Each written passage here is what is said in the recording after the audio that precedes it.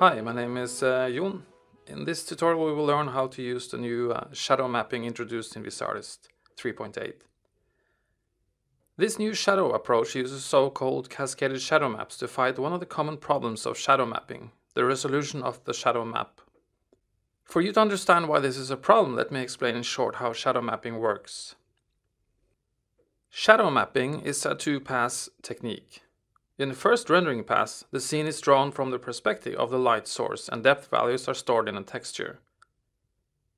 Afterwards, the scene is rendered from the camera perspective and each pixel's distance from the light source is compared to the value in the texture.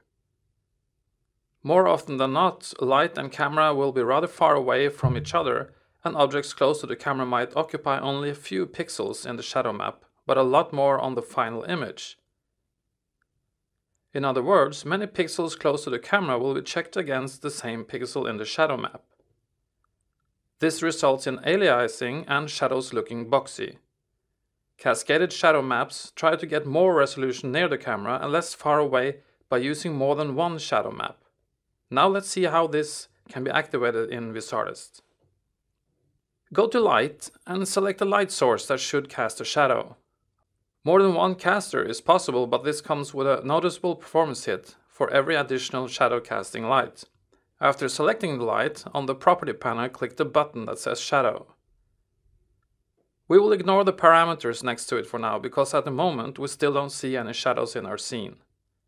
This is because we haven't assigned any shadow casters or receivers yet. To do this, we use the shadow caster and receiver plugins you might remember from the old shadow approach. Just drop the plugins on a container and it and all its children will take the respective role. For this tutorial, we'll just put them on the root container of our scene.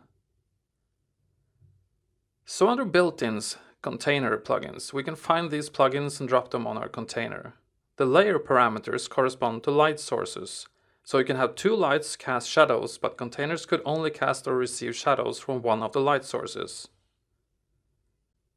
As already mentioned, the plugins are the same as for the stencil shadow approach. If for some reason you want or need to switch back to this old version, you can do this under Scene Settings, Shadows. There you can switch between stencil and shadow map. Now let's go back to the light settings and check the shadow parameters. First of all, there is the intensity. This controls the alpha value of the shadow. Simply said, it makes the shadow darker.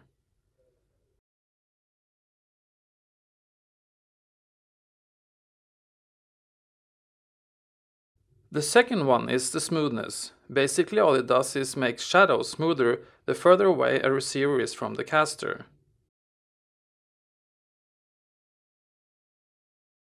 The last two parameters controls the distances at which the different shadow maps are effective. If you press the Show Distances button, you can see that the shadow color codes the distances at which different shadow maps are used. Green for the nearest, red for middle, and magenta for the farthest. The default values should work just fine most of the time. If, for example, you scale your scene and move the camera further away to accommodate for that, you might need to update these values. And this is it. All you need to know about shadow mapping in Viz Artist. Thanks for watching.